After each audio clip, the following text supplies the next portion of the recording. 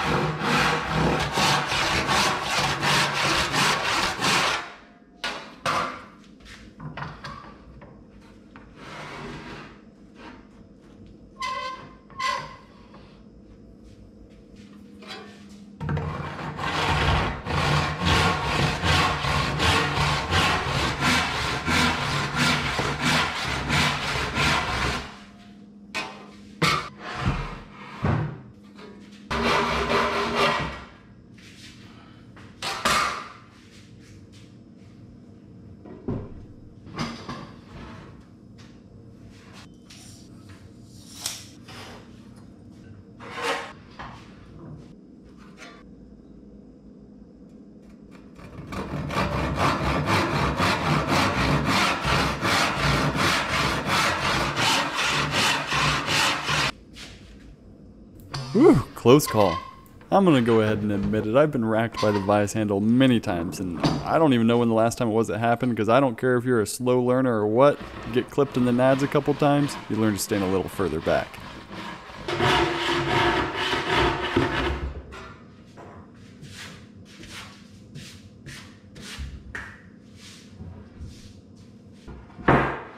To get a good color or grain match, it can sometimes help to think about rolling over the edge right where the board was cut. First I thought about rolling over this direction, but it had this band of sapwood that it would have been fine, but not really what I wanted for this piece. So I decided to try going around the other way, and that's what I decided to go with. I think it was going to end up looking better for this piece. People have asked me why I cut my boards in the vise instead of hanging over the bench. Well, sometimes I do.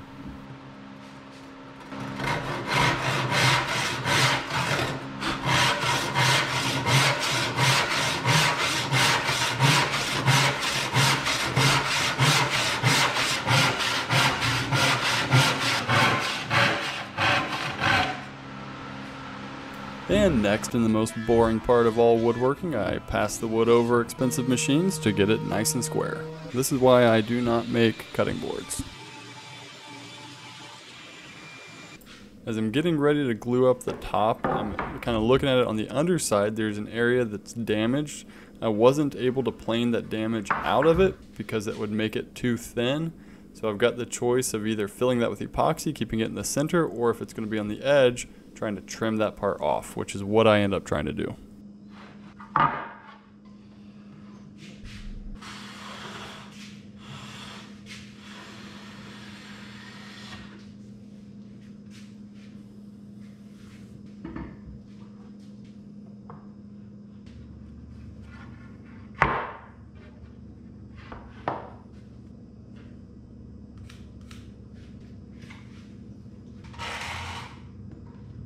A little bit of tape on the bars of the clamp will make sure that no glue gets stuck to it.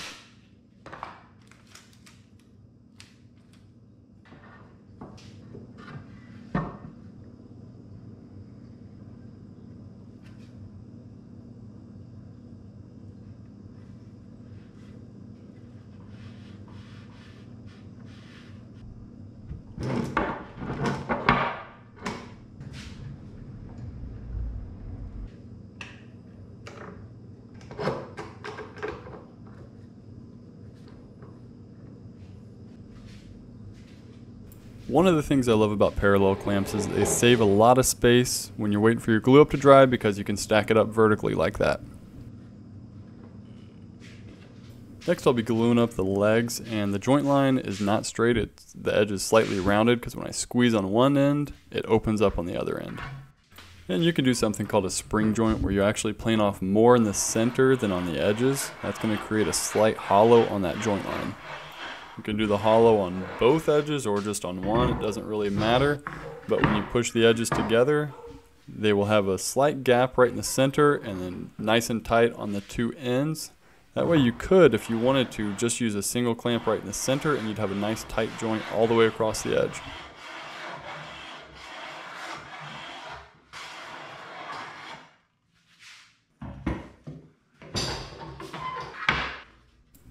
This ended up being a little bit more gap than I wanted, so I put one of the boards back in the vise and just planed it. And if you listen here, you'll hear that the plane only takes wood off on the edges. Doesn't really take anything off the middle.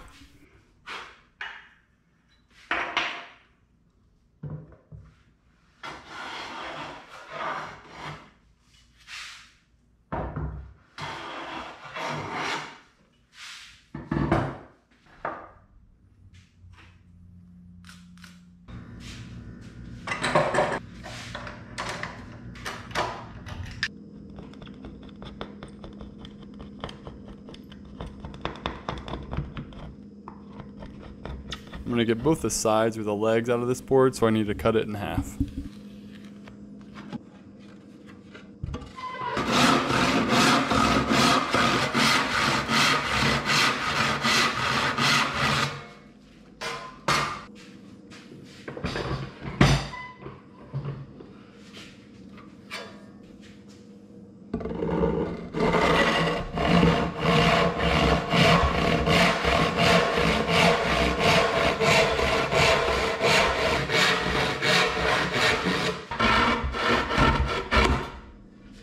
Next, I'll square up one end and then cut it down to final length and square the other end.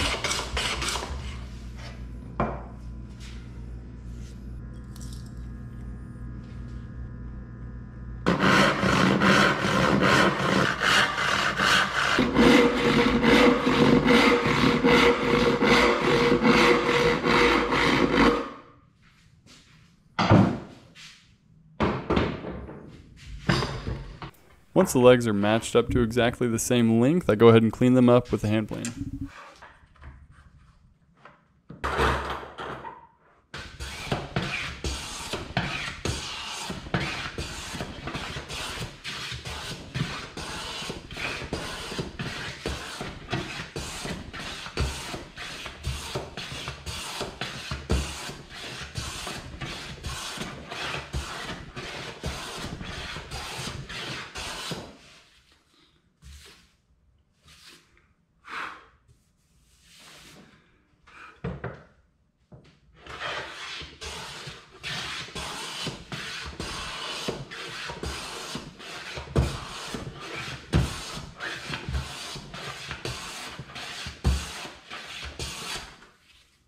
If you've been around this channel for a minute, then you may notice that I'm not using the bench dogs I made a little while back that I thought were so cool.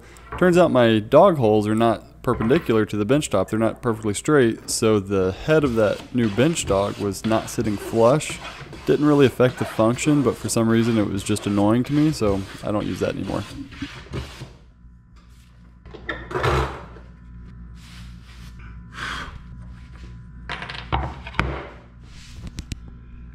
And unfortunately there was some damage, crack or something on the inside face of one of these legs. So I'll go ahead and tape around that and then plane up all the other pieces and fill up any damage that needs to be filled with epoxy.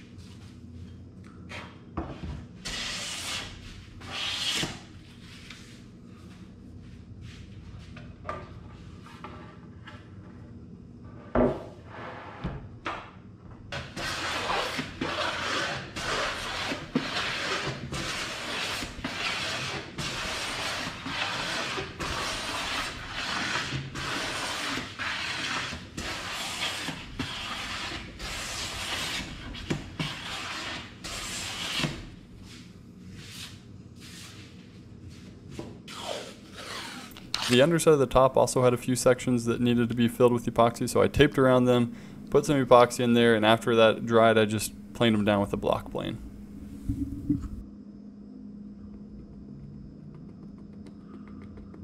Next, I take the side pieces of the legs, start marking out and cutting the tenons. If you are not new to the channel, then you'll know this is not the way I usually will cut the mortises and then mark out and cut the tenons based on the mortises. I'm doing it the other way around today. Just wanted to try something different, so let's see how it works out. I mark the baseline by taking a marking gauge and making it a little thicker than the top. By having the baseline a little bit deeper than the thickness of the top, those tenons will stick out. They'll protrude a little bit from the top, and I'll be able to plane them flush at the end.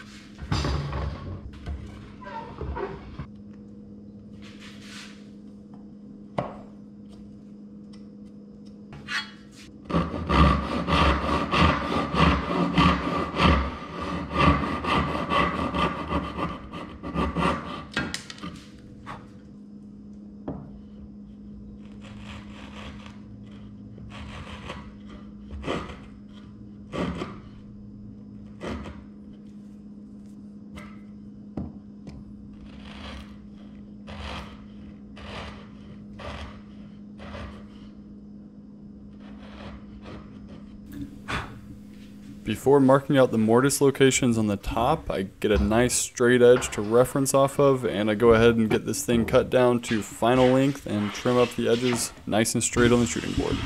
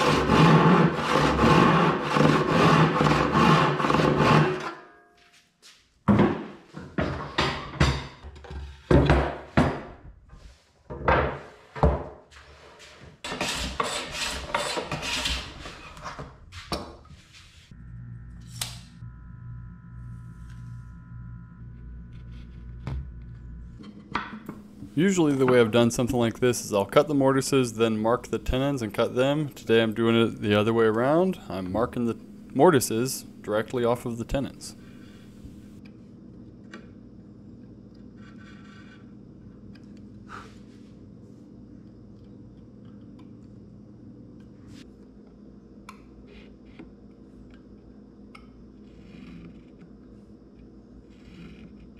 On the underside, I take a chisel and chop about halfway through. I'm going to use a slightly different technique on the other side, on the top side. You'll see that in a minute.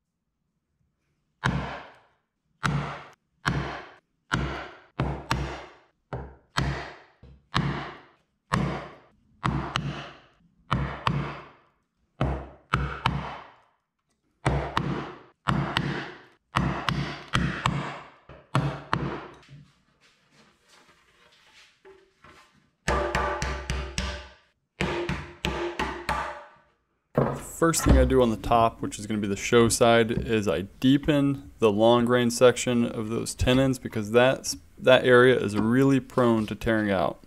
If you don't do that first, you can bet your bottom dollar you're going to be wedging those tenons, but not to make the joint any stronger, just to fill up the gap. Then I just work it down sort of like I would for a dado.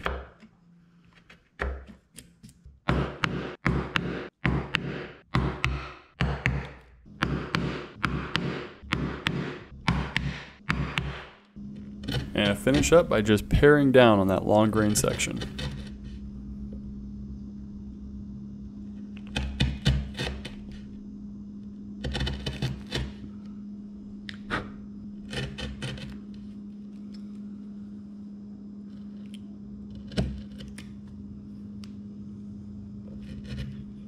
This is pretty much a surefire way to get a very clean mortise, but the real question is, will the tenons fit?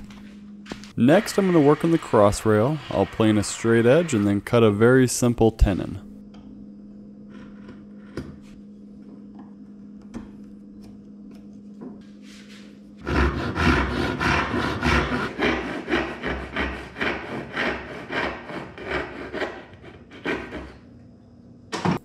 I use the cross rail and tenon piece to lay out the dimensions for the mortise.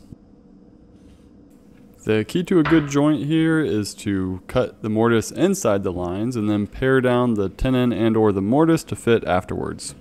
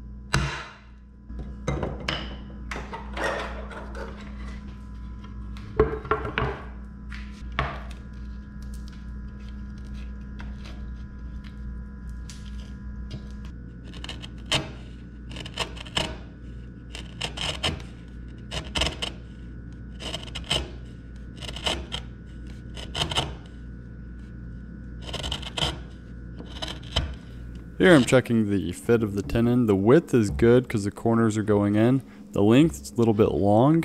It's a lot easier to plane some of the length off of the tenon than it is to chisel down the end grain of the mortise.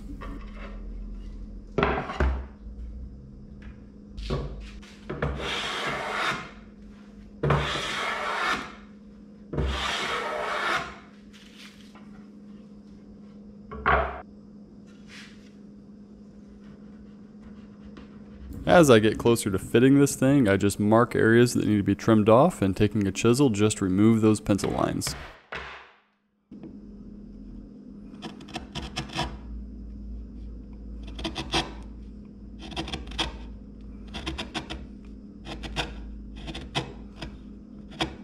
Next, I take the two side pieces, put them together, and go ahead and mark out for the shape of the bottom.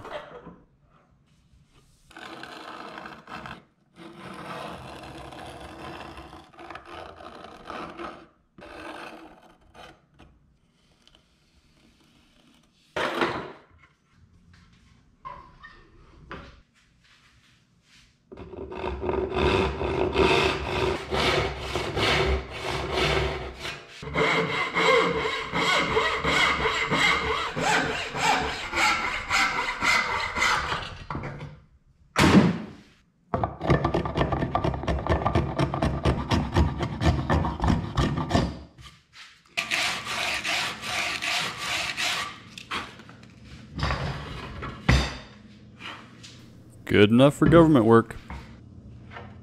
There's always a bunch of scratches, dents, and dings and things like that, so before I glue up, I take all the pieces and plane them off.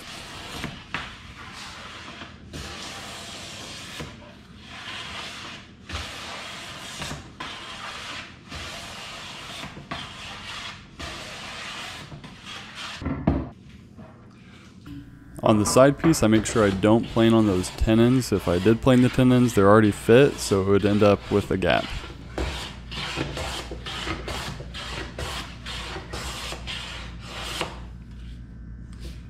And then I just glue this sucker up with some hide glue. On my plans, there's actually two shoulders on that tenon. I don't know if I forgot or just didn't feel like it, but there's just one on this one.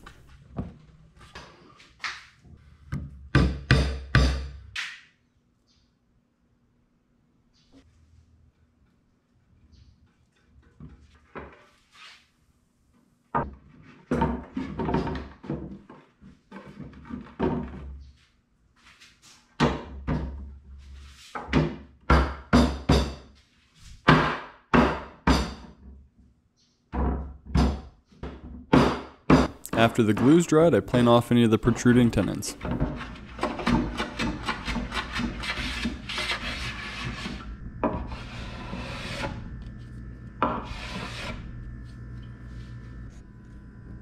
We'll give it the old finger lick test, and I think we can take that. Next, I go around and chamfer all the edges, especially the feet. The feet have to have a good chamfer on them so that when it's scooting around on the ground, none of the wood breaks out.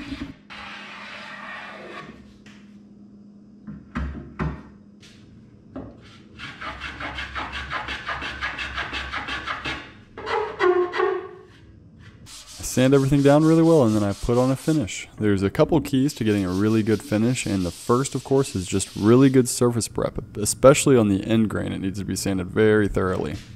I'm using an oil-based finish here, the tried and true varnish oil. I get a ton of questions in this area, so I'm going to try to take a little extra time in this video, explain exactly what I do. And the thing about oil-based finishes is that they're really easy to apply, but on the other hand, they're actually surprisingly difficult to get a really high quality end result finish with, and most of that in my opinion has to do with the surface prep, so that it doesn't get dull or get dull spots. The wood needs to be practically burnished. The end grain I sand through a typical progression, and even the face grain that's been hand planed, I usually sand that with 320 grit unless it's like totally fully straight grained wood with no grain run out. I wipe on the finish, let it soak in about an hour, then I come back in an hour and wipe it off completely. The next day I take a shop rag and rub it very thoroughly. Here you can see me doing this to make sure it comes back completely clean. If it doesn't, then I'll repeat this for maybe 2 days or 3 days. At that point I just let the finish cure for several days to a week. The end result should be kind of a satinish finish when you look at it from a low angle, as you can see here. Sometimes for wear surfaces like the top of this bench or for shelves on a bookcase, I'll also apply some paste wax. This is how we do it, boys and girls, making projects, knocking them out, doing this all the time. If you like it, then subscribe. I got a bunch of sweet stuff coming down the pipeline.